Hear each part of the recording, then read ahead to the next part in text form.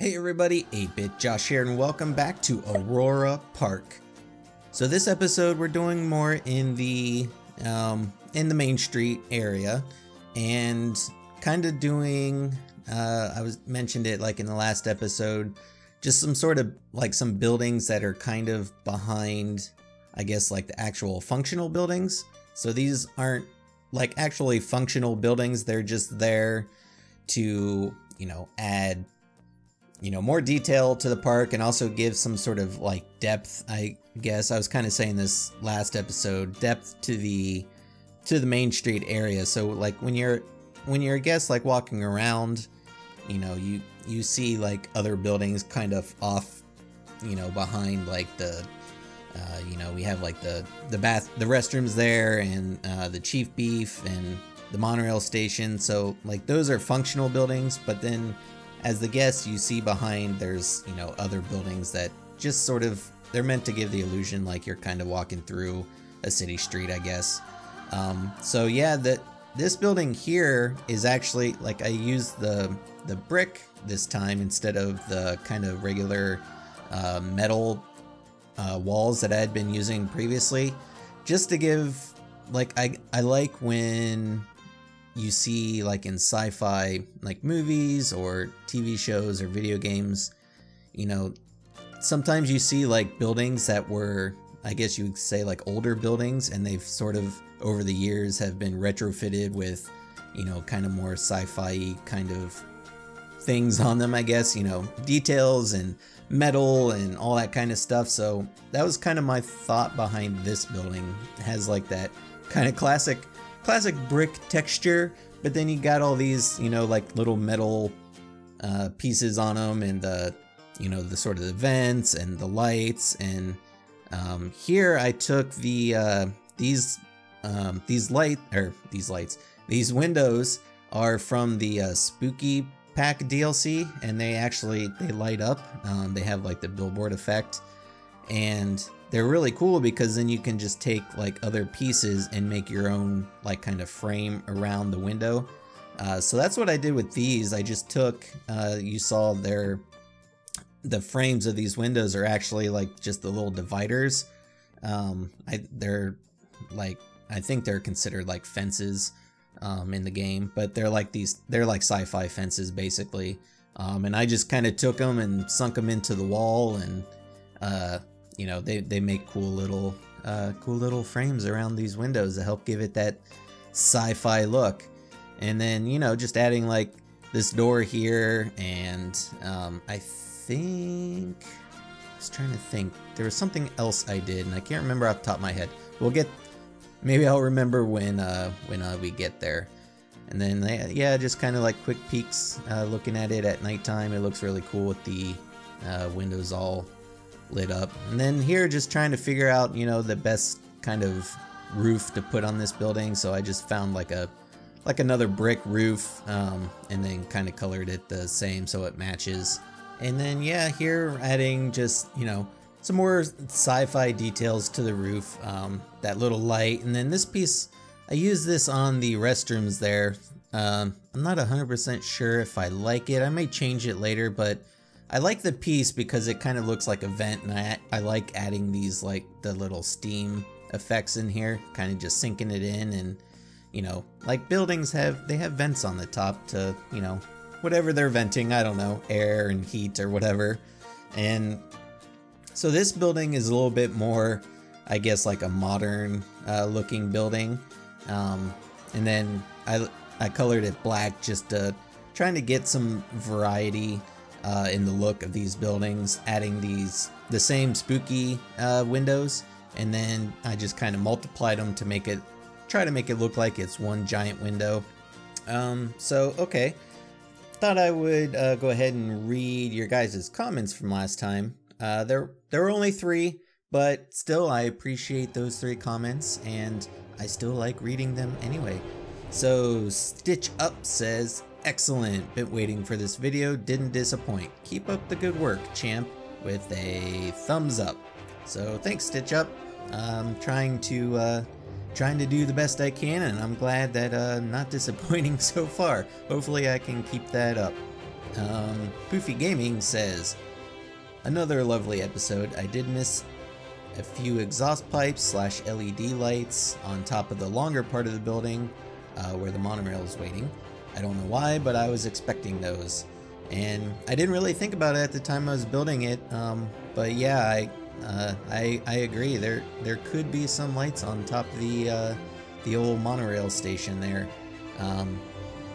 He also commented, he says, I don't know if they're in the game, but a few antenna here and there, maybe group 3 in different sizes, might add some more sci-fi detailing too. And I thought that was an excellent idea, and you will actually, not on like the monorail building, but on another building in this episode, I actually do make some antenna. There actually aren't any in the details, but there are these like straight cable pieces, and they just, you know, they kind of look like they could be antenna, so you'll see those later on in this episode. And then Let 'em Come In It says, the good old phone notes. You've a touch of the old writer slash artist about you, my good fellow. Plenty of SJ stuff is stored that way. The roof looks proper sci-fi, and the extra 45-degree sort of launch looking tunnel is a sweet touch. Well, thank you, my man. Yeah, I definitely use my phone for adding notes, and you know, it's a good handy way for me to, you know, keep track of things. And you know, like when I'm not playing the game, I kind of come up with like ideas for, you know, maybe what I want to build or names and such, and I just kind of jot them down in my phone. So again, thanks for the old comment. I appreciate it, you guys, and obviously keep them coming, because like I said, I do want to keep reading them, and I will keep reading them as long as you keep commenting. So here you notice I actually placed a ride, and I wasn't quite sure when I started this if I wanted a ride on the main street, but I just decided, you know, what the hell, we'll place a ride. And if you're familiar with, if you watched my last series at all, Adventure Park, this ride may look familiar. Well, I should say the detailing around the ride, because the ride is a ride that's just in the game. But yeah, so in my last series, Adventure Park, I had a small sci-fi section, and I took this ride. It's called the Hammer Swing, and I just renamed it Cosmic Swing, and I added this little building around the queue. And I was like, you know what? It's my building. I built it. And you know, they're both my parks, so I was like, figure why not, what the heck, just add it in. I think it fits really well. It did take me, as you're watching this, a little bit to get the queue to go through the building like properly. It was, I don't remember how I built it originally in the last series. I'm pretty sure I placed the queue and then just built the building around the queue, and I think because I did it that way, placing it here, it was a little bit harder to get the get the queue to, you know, kind of wind through the building and look good doing it. And then here I took another one of the simple shapes, and I actually took the idea that I used in the entrance building, and I kind of just placed them around the queue, so it kind of covers up the path, so you don't really see, like, you know, like how it kind of curves around in the building there. And it's just a nice way to kind of cover that up, cover up little imperfections here and there. I'm gonna take a little drink of my coffee. Oh yeah, I sure love coffee. So here, what I actually do, I took these roof pieces, and they're a really good way to kind of make a sidewalk. You'll see me do it here in a little bit.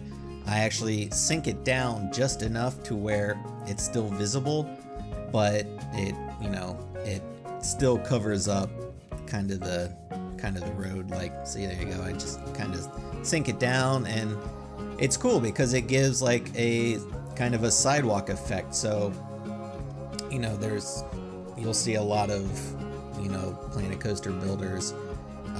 You can cover up the actual pathways with this little trick, so it makes it look more open and not like, I don't know, like the paths are just, I don't know. The paths in this game aren't the best.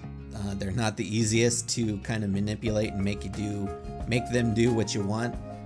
So kind of doing like a little trick like I did, where you just cover them up, it just helps create the illusion like, you know, it's a big old, you know, just a regular path that the guests can walk on, even though they'll only walk in that one little section of the path that we actually built.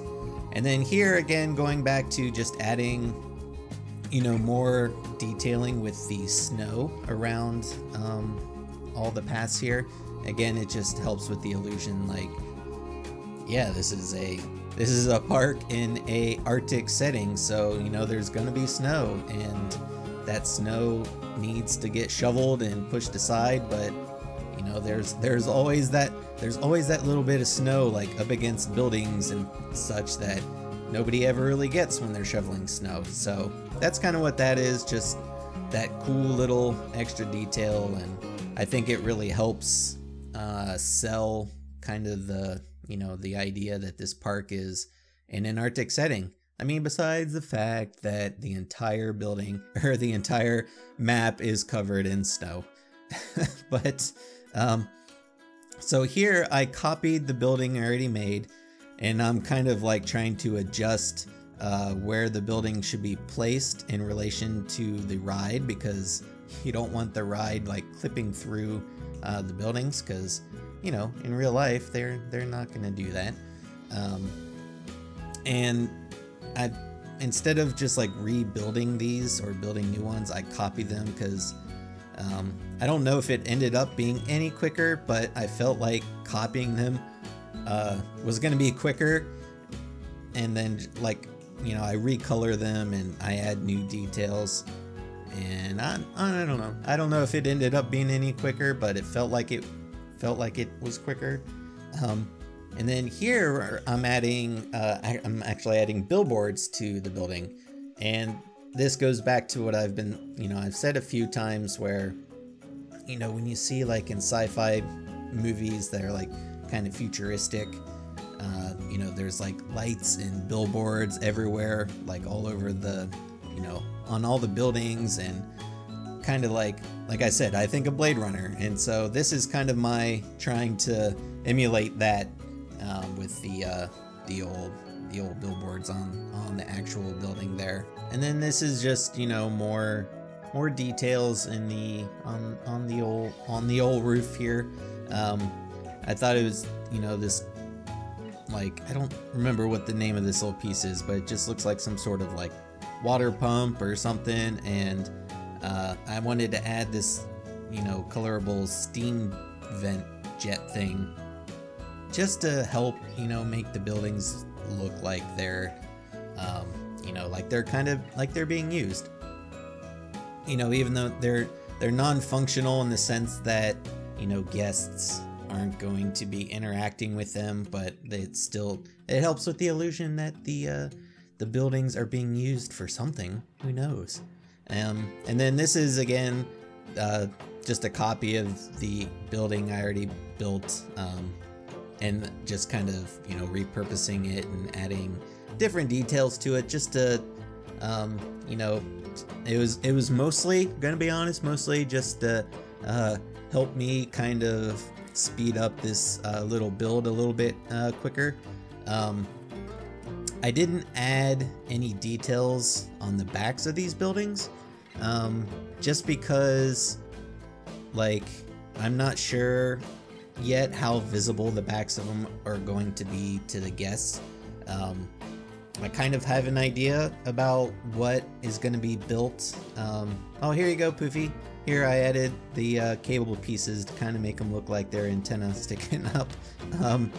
But yeah, like, I kind of have an idea what is going to be built on the other side of these buildings here.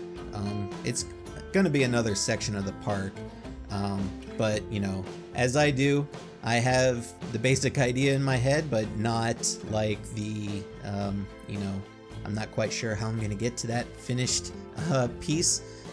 So, you know, depending on how that section goes when we get to it, I may or may not add some more details on the backs of these buildings.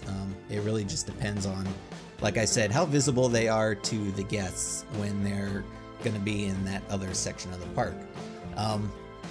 And then here, just doing more, kind of adding like the little sidewalks, which again, those are also not functional. There are no paths back there that the guests can walk on. Again, it's just, all this is really just to give the illusion like you're in like a little sci-fi kind of futuristic city. So, you know, like things are like meant to have a purpose, but you know, they don't really do anything. They're just, you know, details to help make it look cool. And again, you know, this is like just like a little kind of mini alley, and I like adding the little details to make it look like there's just kind of junk laying around. And I don't know, I think it's cool, you know, just adding those little details helps make the park look more alive and lived in, and you know, all that kind of cool fun stuff. And then here, I decided to use a different texture for the main path. Instead of like the black shiny one, I switch it up to this asphalt, which is the same texture that's used in the go-kart tracks. It's a really nice, just, you know, basic asphalt texture, but it looks really nice. And you know, after I'd been looking at this for couple episodes now, I felt like the shiny black path texture just wasn't really fitting with the kind of theme or vibe that I was going with, so I switched to the asphalt. I think it looks, I don't know, you let me know, I think it looks better. You know, I like it. But yeah, so that's gonna do it for this episode of Aurora Park. Let me know in the comments what you think of the rides and just how the detailing is going so far. Next few episodes we'll probably move across the street and work on the other side of the Main Street area. But yeah, so be sure to leave your comments, suggestions, and feedback down below. I am 8-Bit Josh, and thanks for watching. See ya.